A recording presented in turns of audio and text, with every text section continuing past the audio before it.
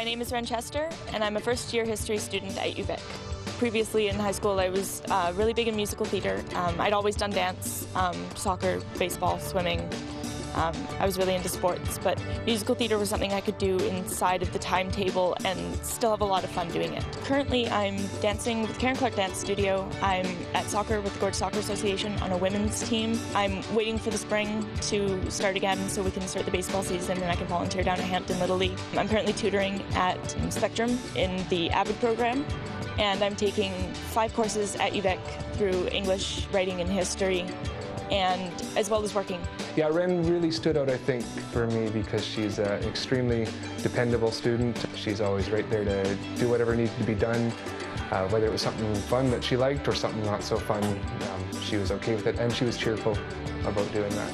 Volunteering is just a great way for me to keep myself going and keep myself motivated. It's always great being able to help someone else and know that I'm doing it for them and not for me. School is for me, sports are for me, but volunteering is for someone else. I think that Wren will find something that matters. I think she's a person who wants to make a difference because she's skilled academically and artistically and in many different areas. I envision her being somewhere where she's doing something important that makes a difference in people's lives. And here to make the presentation to you right now is Lionel from Save On Foods.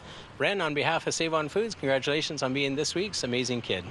Congratulations. What are you going to do with the money? I'm going to put it towards textbooks for university. Good for you. Well, congratulations. You are an amazing kid. We are sure you know an amazing kid. If you would like to nominate someone, go to saveonfoods.com.